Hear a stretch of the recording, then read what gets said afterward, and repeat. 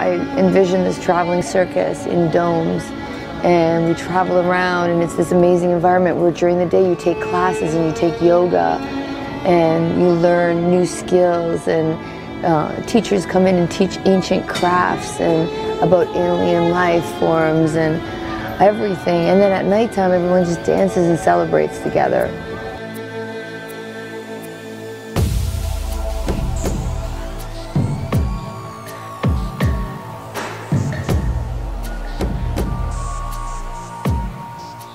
The way that I was inspired to change my life and create a new pathway. Liquefaction process. During this liquefaction process, though, something magical happens. The very aptly named imaginal cells start to appear. Now, these cells vibrate at a different frequency than the caterpillar. So the caterpillar's old and dying immune system recognizes these cells as the enemy, and they start to attack. But the imaginal cells keep coming, and they start to collaborate and start partnerships. They communicate with each other. They join in groups, and then the groups in clusters. And soon, together, they create the butterfly. And the butterfly is a generator of life. It pollinates flowers. I started to see that we could no longer be the caterpillars here on Earth, that the liquefaction process had become, and that we must start our own personal inner metamorphosis from the all-encompassing, ravaging caterpillars that we have been consuming, to the epic butterfly, flying, spreading our wings, working in collaboration, working together, pollinating flowers. Yes, the time for metamorphosis is now. And there is truly only one person that can save this world. And that person is us. Thank you.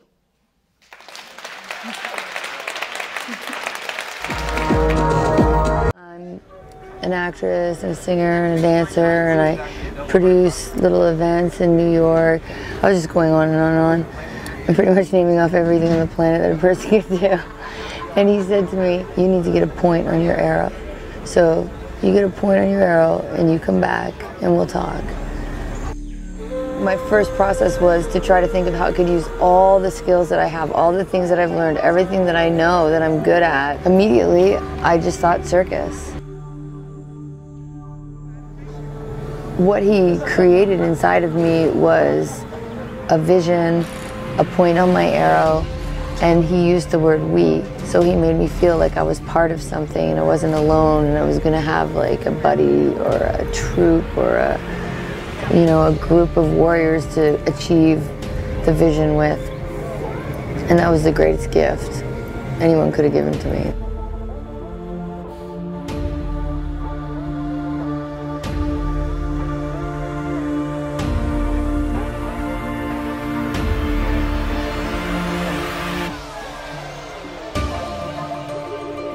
We met with Murphy's Law and have everything that could go wrong, go wrong. Well, that's my story of my journey to get here today. Yes, you see, 4 weeks ago, I was 89 pounds and fighting for my life. But my story started a year ago. When I was first asked to come here, I was so excited. But at the same time, I started my battle with cancer.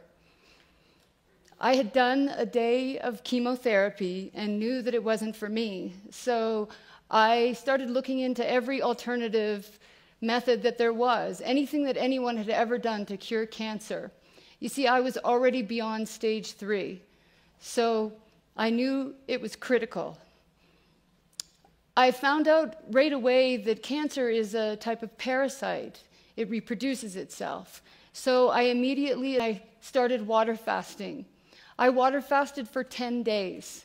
It was one of the most difficult things I've ever done because I already had no energy. And so I just laid there really near death. And in the first couple of days, I actually sank deep inside my body and found myself floating down that infamous white hallway. And believe me, it is the most mystical, magical hallway. And I didn't want to leave. I was floating down it, feeling absolutely in bliss, all of my pain behind me, and just seeing white light in front of me. And then all of a sudden, my young son's face came in front of me in total shock and despair.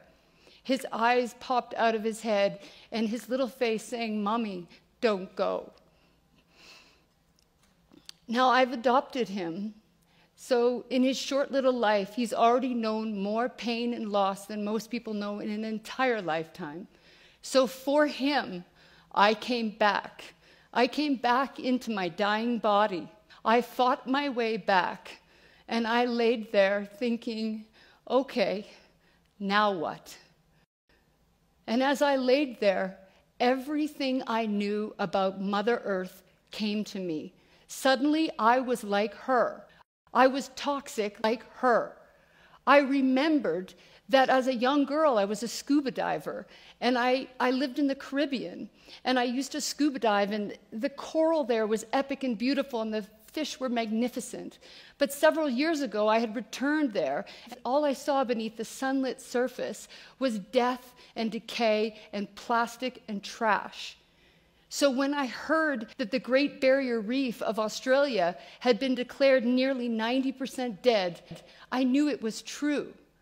And when I heard that an oceanographer had revealed that the oceans will be suffocated without oxygen by 2030, I knew it was true. And then I started thinking about my own life. I started thinking about how I was impacting Mother Earth. I remembered hearing that the microfibers from our clothing were ending up in the ocean and killing the plankton that the great whales live off of. I remembered seeing that fracking was making all our water toxic, and that when oil spills happen, they actually use toxic chemicals to sink the oil to the bottom so that we can't see it anymore. All of the things that I'd heard and known came back into my sphere, and I could see it all. And then I had to take a good look at myself. And as I lay there dying, I realized that my toxic body that I was blaming somebody else for, I was doing the same thing to Mother Earth by the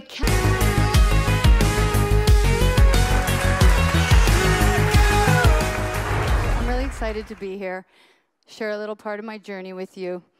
I am a continent rule breaker, so I always like to do exactly what I'm told not to do.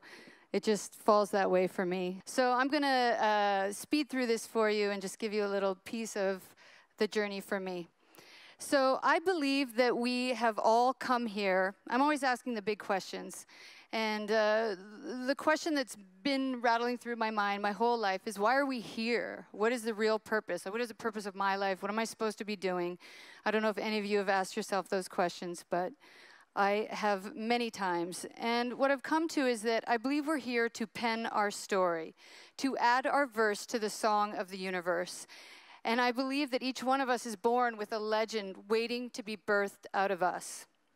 So this is a little journey of how I found my way on the path to singing my song. Is, you know, my heart and soul. Like, this festival means so much to me. Being able to create a sacred space for all of you to come together and to dance and celebrate and play means so much to me. You've come here to gather with like-minded people to fill yourself back up again. And you're going to leave here with all this renewed energy that you're going to be able to take out into the world.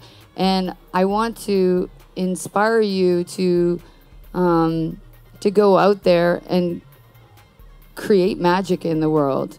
If you look someone in the eyes, no one can lie while they're looking you in the eyes. So if you look someone in the eyes, that communication will be pure. And that is true, and it goes beyond that. It's not just that it breaks down the boundaries of truth. it also fills you. It's like our way of looking, reconnecting on a soul level. It's like it releases the tension that we feel being inside these flesh vessels that we're traveling in, and allows us to go super deep with someone and remember who we are as spirit beings. I came up with a 3-minute rule one time, which was when something bad happened to me, parking ticket, breakup, broken something or other, lost phone, anything like that, I would have 3 minutes to mourn about it, and then I had to move on. Because literally, anything beyond 3 minutes, that thing is no longer hurting you, it's you hurting you. Anything beyond those 3 minutes is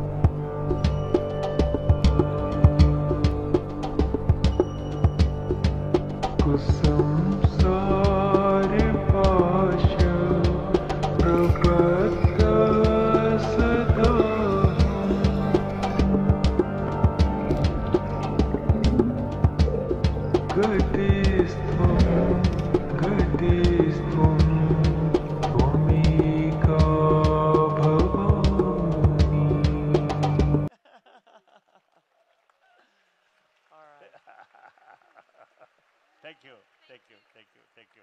Time to say goodbye. Time to say goodbye. So, thank you. Goodbye.